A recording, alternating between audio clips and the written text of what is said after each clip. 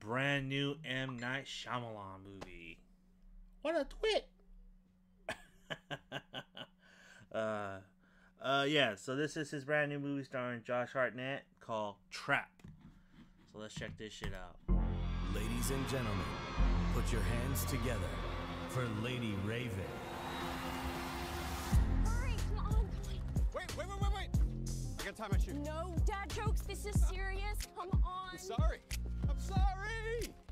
I mean, Lady Raven!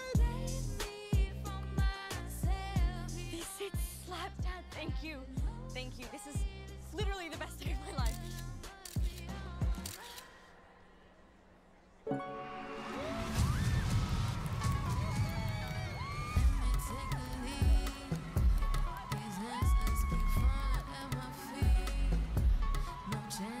Hey, I gotta go to the bathroom.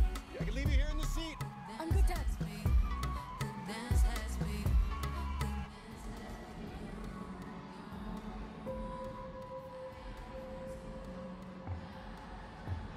Right?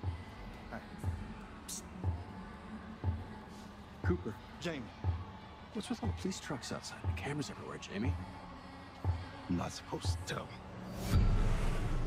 Something happening? Don't rat me out. I won't. You know the butcher? The freaking nut job that goes around just chopping people up? Well, the feds or whatever heard that he's gonna be here today. So they set up a trap for him. This whole concert, it's a trap. They're watching all the exits, checking everyone that leaves. There's no way to get out of here.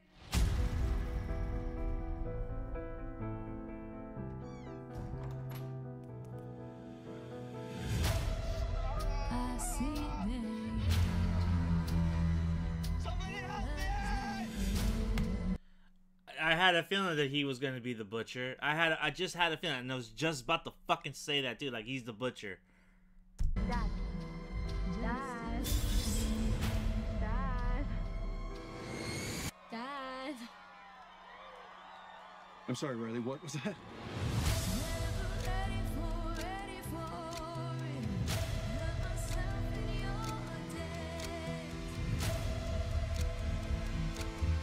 Your daughter's never gonna forget this day.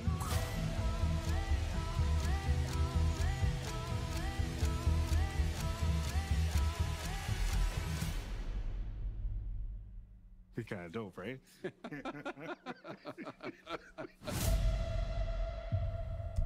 Okay, couple questions. One, the FBI is in PD. Okay, hold on a second. Hold on. I have to think about this because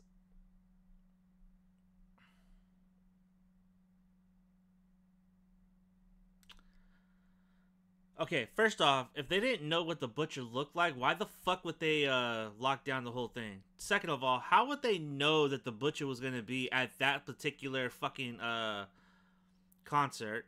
Like how? Like how would they have known that? And I hope that's answered in the movie. Because how the fuck would they have known that he was going to be at that specific concert? 3, just by the victim that's locked up in his fucking basement does not fit the victimology of the people that are around. You know, he's not going after young girls. He's not going after teens. He's not going after women. It looked like he went after like men, middle-aged men. I mean, yeah, you can go and take off, like, you know, have your pick of fucking dads and shit at the concert and whatnot, but still, that's still kind of a stretch, because that does not line up. At least for me, like, it doesn't, like, yeah, if it was, like, a girl tied up in the basement, then, yeah, that would have made much more sense, because that pop actor, that pop singer would have brought out a drove of victims for him. But it was a man.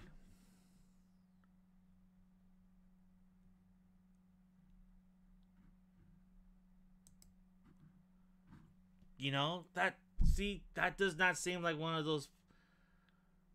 So I don't know. Also, like, why would he be stressed out, honestly, also? If they don't have no ID, they don't know what he looks like, why would he be stressed out? Unless there's some evidence that we, again, unless there's some evidence that we don't know. I don't know. And why the fuck would this motherfucker know that? Like, why would he know? Why would he know? Of all fucking people, why would the fucking merchant know that? I mean, come on, dude. Ugh. I mean, this is an interesting premise. This actually looks fucking good. There's just some questions that I have, man, that really need to be answered in this movie in order for this movie to fly, honestly. But yeah, that's just me. This does look dope. I can't wait for August, but yeah, man, I'm gonna revisit these questions when I watch this movie, because I'm gonna have these in the back of my head.